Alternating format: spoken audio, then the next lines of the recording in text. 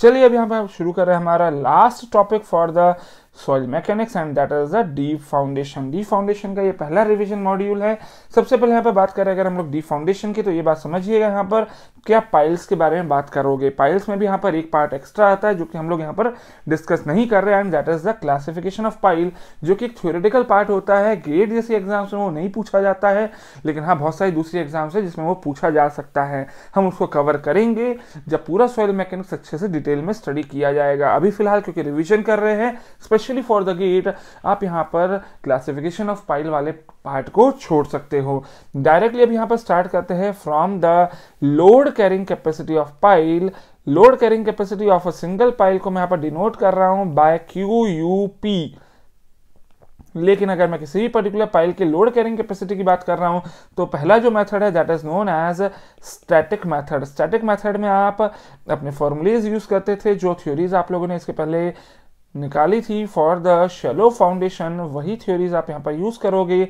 लेकिन सबसे पहले यहाँ पर ध्यान देने वाली बात ये होगी कि अगर मान ले मैं यहाँ पर मान रहा हूँ कि जो पर्टिकुलर पाइल है उसकी लेंथ है L और डायमीटर है D, तो यहाँ जो लोड कैरिंग कैपेसिटी आएगी उसके दो मेन फैक्टर्स होते हैं। पहला फैक्टर होता है साइड रेजिस्टेंस, दूसरा फैक्टर जो होता है that is the end bearing. तो नीचे से यहाँ से जो दिख रहा है दैट इज एंड बियरिंग है, और जो साइड से मिल रहा है that is the side friction. अगर मैं total load carrying capacity of the pile निकालना चाह रहा हूँ तो आप ये लिख सकते हो that it will be the summation of and bearing load carrying capacity and the side resistance of the pile. दोनों की वैल्यूज अगर मैं निकालना चाहूँ तो यहाँ पर लिख सकते हैं एज FB इंटू AB, और FS को लिख सकते हैं एज FS इंटू AS।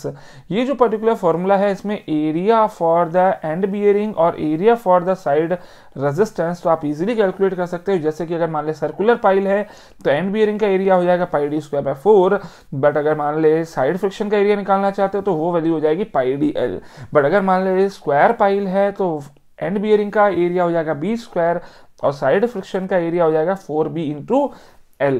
सो ये तो वैल्यूज आप इजीली निकाल लेते हो, लेकिन यहाँ पर बात आ जाती है FB और FS की वैल्यूज आप कैसे निकालो, तो वो डिपेंड करेगा कि जो सॉइल है वो कैसी है। जैसे कि अगर मान ले आपकी कोहेसिव सॉइल है तो वहाँ पर आप स्कैम्पटन मेथड यूज करोगे और FB की वैल्यू लिख लेते थे एज 9C। यहाँ पर ध्यान दीजिएगा कि आपने 9 जो है वो कुछ नहीं बल्कि NC की वैल्यू है for the square and circular piles.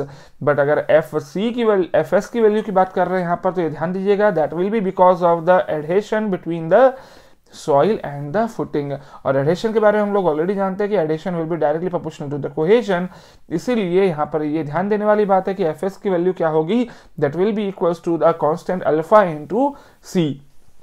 सवाल ये आता है कि सर दोनों ही पर्टिकुलर फॉर्मूलेज में FB और FS दोनों में ही C यूज हो रहा है, लेकिन कब कौन से वाला C आपको यूज करना चाहिए। अगर C की वैल्यू आपके डेप्थ के साथ वेरी कर रही हो और मान लेते हैं ये पर्टिकुलर डेप्थ पे C की वैल्यू अलग है जबकि ये पूरे की पूरी लेंथ में C की वैल्यू अलग है, तो मैं मान लेता हूँ यहाँ पर आपने एवरेज वैल्यू निकाली है C⁻, तो ये C⁻ यूज करोगे क्योंकि यहाँ साइड फ्रिक्शन पूरी लेंथ में लग रहा है। C⁻ यूज करना चाहिए फॉर द साइड फ्रिक्शन, जबकि एंड बियरिंग क्योंकि इसी लेवल से मिल रहा है, इस लेवल पे जो भी C होगा वही आपको यहाँ पर यूज कर लेना चाहिए फॉर द FB। आगे बढ़ते हैं यहाँ पर, अगर मान ले आपका कोहेजन लेस सॉइल हुआ तो कोहेजन लेस सॉइल के लिए फॉर्मूले कैसे निकालोगे, तो FB के लिए आप फॉर्मूला यूज करोगे पूरा that is CNC plus γDF NQ plus half B gamma N gamma. लेकिन अगर इस फॉर्मूले में बात करें तो देखिए C की वैल्यू तो हो जाएगी 0, DF की जगह आपको यहाँ पर लिखना पड़ेगा डेप्थ ऑफ फुटिंग की जगह L लिखना पड़ेगा। लेकिन ये जो पर्टिकुलर टर्म है ये पर्टिकुलर टर्म बहुत ज़्यादा कम रहती है, तो इसका मतलब FB की इक्वेशन बन जाएगी एज γDF, DF की जगह लिखने हैं हमें यहाँ पर L, gamma L into NQ।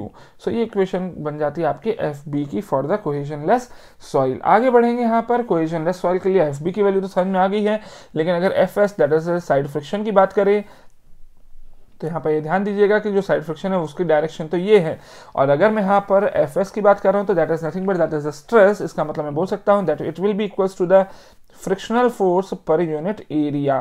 Frictional force का फॉर्मूला की बात करें तो that is given as mu into N upon A।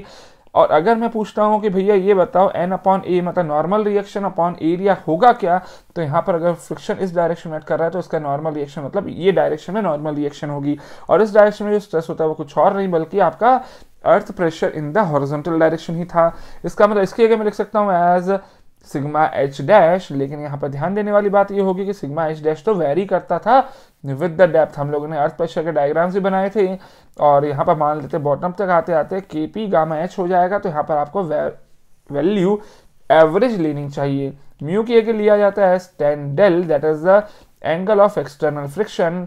Sigma H बार की वैल्यू की बात करें तो that will be equals to half KP into gamma H. तो ये इक्वेशन हो जाएगी फॉर द FS। सबको अगर मैं कंबाइन करूं तो QUP की इक्वेशन बन जाएगी for the purely cohesive soil, equation बन जाएगी as 9C is the FB into πd²/4 that is the AB। वहीं इसके अलावा alpha into C bar will be the FS into πdl। सो ये इक्वेशन बन जाएगी for the purely cohesive soil. But अगर मान ले आपका कोहेशन लेस सॉइल है तो उसके लिए यहाँ पर फॉर्मूला बन जाएगा as gamma L into NQ into πd²/4 plus tan del into half KP into gamma H, this is the FS into πdl। So ये इक्वेशन बन जाएगी फॉर द कोहेशनलेस सॉइल। तो ये तो था आपका पहला method, that was the static method for the load carrying capacity of soil. दूसरा जो मेथड है that is the dynamic approach. Dynamic approach की बात करें तो यहाँ पर आप क्या करते हो, जो पर्टिकुलर पाइल होगी उसको एक्चुअल सॉइल के अंदर पेनिट्रेट करवाते हो by giving the blows of a rammer. लेकिन ये ध्यान देने वाली बात है कि ये जो पर्टिकुलर रैमर होगा इसका वेट बहुत ज्यादा होगा, क्योंकि पाइल्स की साइज बहुत बड़ी बड़ी होती है, इसलिए इसको फॉल करवाने के लिए 3 तरह के हैमर्स यूज किए जा सकते हैं। जो पहला टाइप होगा that will be the drop hammer, दूसरा होगा सिंगल एक्टिंग स्टीम हैमर, और तीसरा जो होगा that will be your double acting steam hammer. Single acting steam hammer और डबल एक्टिंग स्टीम हैमर का मतलब क्या है कि अगर मान लें आप वेट को उठाने के लिए स्टीम का यूज कर रहे हो तो नाम पड़ जाएगा single acting steam hammer. But अगर मान ले आप लिफ्ट करने के लिए भी और फॉल करने के लिए दोनों के लिए ही अगर स्टीम का यूज कर रहे हो तो नाम पड़ जाता है as the double acting steam hammer. ये जो 3 तरह के यहाँ पर हैमर्स यूज कर रहे हैं, इसके अलावा यहाँ पर इनके बेसिस पे आप इजीली कैलकुलेट कर सकते हो बियरिंग कैपेसिटी और the load carrying capacity of the pile. पहला जो फॉर्मूला यहाँ पर यूज किया जा सकता है that is the engineering news formula. Engineering news फॉर्मूले की बात करें तो ये जो पर्टिकुलर फॉर्मूला था ये आपको देता है value of the ultimate load carrying capacity of the pile as W into H upon S plus C। Factor of safety अगर यहाँ पर यूज करना चाह रहे हो सेफ की वैल्यू निकालने के लिए तो फैक्टर ऑफ सेफ्टी 6 यूज करते हैं। यहाँ पर ध्यान देने वाली बात यह है कि W होता है वेट ऑफ द रैमर जो कि आपने यूज करा, height is the height of free fall, जबकि S जो होगा that is the set value that is given as average penetration of pile पर blow of hammer for the last 5 blows in centimetre. जबकि जो C की value है, C की value depend करती है कि आपका हैमर कौन सा है, जैसे कि इसकी वैल्यू ली जाती है 0.25 सेंटीमीटर फॉर स्टीम हैमर, जबकि 2.5 सेंटीमीटर लिया जाता है फॉर द ड्रॉप हैमर। इसके अलावा यहाँ पर अगर बात करें सेकंड जो पर्टिकुलर फॉर्मूला था that was the modified हिल्ले formula. Modified हिल्ले formula IS code भी रिकमेंड करता है और गेट में ऑलरेडी इस पे 2 बार सवाल आ चुका है। जो फॉर्मूला था that was given as 𝜂B into 𝜂H into W into H upon S plus C/2। S वही है, C भी वही है, लेकिन यहाँ पर 2 नई टर्म्स मिल जाती है, इसके लिए यहाँ पर ध्यान रखना फैक्टर ऑफ सेफ्टी अगर यूज करना चाहते हो तो फैक्टर ऑफ सेफ्टी 3 होगी। 𝜂B की वैल्यू डिपेंड करती है कि भाई आपका हैमर कौन सा था और आपका जो पाइल है उसका मटेरियल कैसा था। 𝜂B की वैल्यू आप कैलकुलेट करने के लिए फॉर्मूला जो यहाँ पर यूज करते हो that is given as W plus E² P upon W plus P if W is greater than E into P। या फिर इसके अलावा दूसरा फॉर्मूला जो यूज किया जा सकता है that is W plus E² P upon W plus P minus W minus EP upon W plus P if W is lesser than EP। ठीक है, ये जो पर्टिकुलर फॉर्मूलेज है वैसे तो इन पे बेस्ड अभी तक कोई सवाल नहीं मिला है, लेकिन फिर भी आप लोग यहाँ पर लिख सकते हो, एक बार देख ले ऊपर से तो समझ में आ जाएगा कि भैया यहाँ पर कौन सी टर्म क्या है। ध्यान रखने वाली बात यहाँ पर यह है कि E जो है E is the coefficient of restitution, W is the weight of the rammer, P is the weight of pile and the pile cap.